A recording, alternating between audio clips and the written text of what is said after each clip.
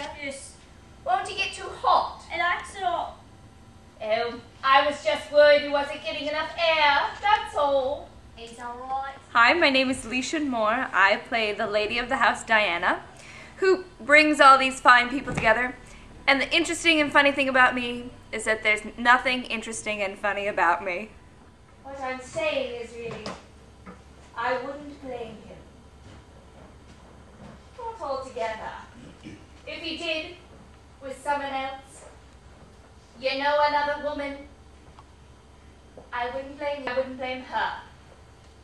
Not as long as I was told. Brace yourself. I got the shoes! You bought them! I did just now and I don't care. I passed the shop on the way here and I thought, it's no good. It's now or never. I'm going to have them. I must have them. So this is for you. For me? Yes, I saw one in the shop when I was there and I knew you'd seen mine and wanted one. Oh, yes! Yes, it's a holder for the paper towels in the kitchen. A paper towel holder. Have you got one? Now, Remind me, I'll get you one. he's been bawling his head off half the afternoon. I don't think she feeds him properly. Oh, I don't know. He looks nice and chubby. Doesn't look all there to me. Hi, my name is Julie Drummond. I play Marge, and I think the funny thing about Marge is that she is trying really hard to be someone very stylish and hip, probably modeling herself after Fergie since it was 1984 in London. Unfortunately, she comes out looking a little bit more like Mrs. Slocum from Are You Being Served? Oh, his friend, really? Oh, it's a pity he'll miss Colin. Now, what exactly happened to this fiancée of his? Did she just die? Drowned. Drown? Oh. In the sea. Oh. Colin's coming. Colin who? Colin! You know? Colin! That Colin. Very distinct. Perhaps you just forgot, Paul. Oh no, I'm sorry. I didn't forget. I never forget things. You're talking to the wrong man. I run a business where it's more than my life's worth to forget things. I've trained myself not to. I never forget. Have you been having a love affair with Paul? No, he'd just been playing squash. It was horrible. Diana knows about this, you know. Then he must have told her. I didn't. Most probably because he didn't like me very much. Well, he liked you enough to... Not after what I said to him. But you know, Oh, your husband will catch up with you one of these days. he knows. He knows? Nothing he can do. Does he know about you? Hey, I'm Lisa Levan, and I play Evelyn. She's kind of really evil. Evelyn likes to dress a little bit. She has a little bit confused fashion sense, which is good. You know, big hair, lots of bracelets. And she likes boys. She's waiting for someone to come lick her. But it doesn't seem like any boys are really willing to lick her. Oh, yeah. Hello, son. Say hello to Daddy. Don't. He's asleep. Well, he shouldn't be. It's the middle of the day. He won't sleep tonight now.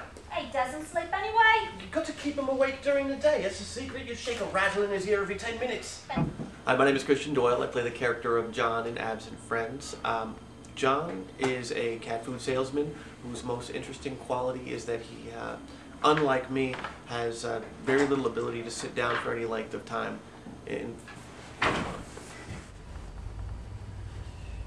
John, will you sit down before you drive me mad? Yes, Well, here I am then. So we see. That's what you wanted, wasn't it? Not so sure. If you change your mind, I'll go back upstairs again. as long as he doesn't start talking about death or dying. I mean, if he starts talking about death, I'm off. I don't know why you came. Well, it's like Di says, it's friendly. You don't like him. What, Colin? I don't mind him. You said you didn't like him. I don't mind him. I don't like him. With bed. You know bloody well what I'm talking about. I'm talking about you and her, you bastard. Is it something? How can a man live with a woman like that? How does it get on your trousers? Well, no, look, just take them off. Take the bottoms off. Well, where are you going? I'm taking him home. Oh, Evelyn. Paul. Colin, my old mate, how are you? How are you? So good to see you. John! Hello, Cole. Oh, how are you? It's so great to see you both. Great. Fine. Hello, my name is Matthew Vale. I play Colin, and boy, Colin is wonderful because he is very insensitive, but very, very charming. He wants to help his friends so much that they would probably kill him if there was a sequel to this show. That's right. He got sick at my farewell party. Yes, something he ate. Out of me way! Out of me way! Do you remember we were all sitting quietly and then out of me way! Out of me way! Rushing about the room, everyone scattering for cover. He throws open the door and... Is that none of you ever got to meet Carol? Who? Carol, my ex-fiancée. She was drowned, you know. Yes, I know. Is that I'm not bitter about what happened. Because I've been denied my own happiness, I don't envy or begrudge you yours.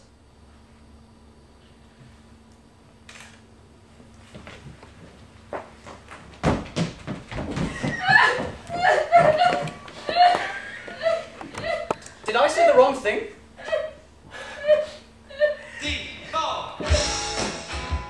It's an odd thing, you know. I mean, you read about it happening. Sometimes when I feel like she's stuck here somewhere. Some part of her spirit, or whatever you call it. I mean, she could be in this room at this moment. Odd, isn't it? You know, it does happen. My Aunt Angela... I mean, I know for certain in my mind that she is dead. There is no doubt that she is dead. I saw her lying there, dead, with my own eyes. John's just gone outside to check on the baby, Evelyn. Ow. He thought one of you should. What we've all said about John is, God help the woman that he marries, because for the rest of their lives together, she is going to have to get used to the fact that John is going to be the driver, while she is going to have to spend most of her life in the back seat.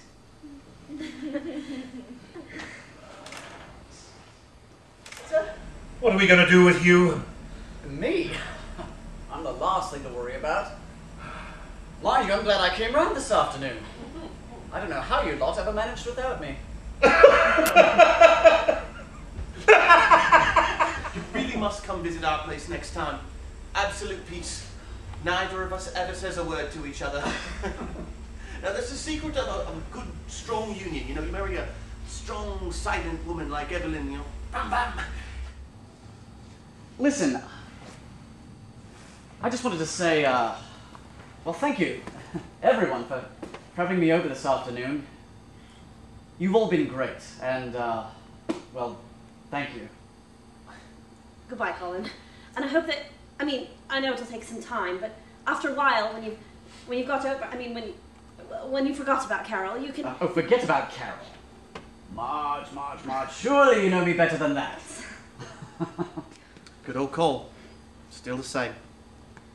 Oh, look at us all, trooping about like a bunch of wet weekends. Still, why shouldn't we? Worse ways to spend your time? Sitting about with your friends peacefully? It's nice to sit about with your friends every now and again. Nice.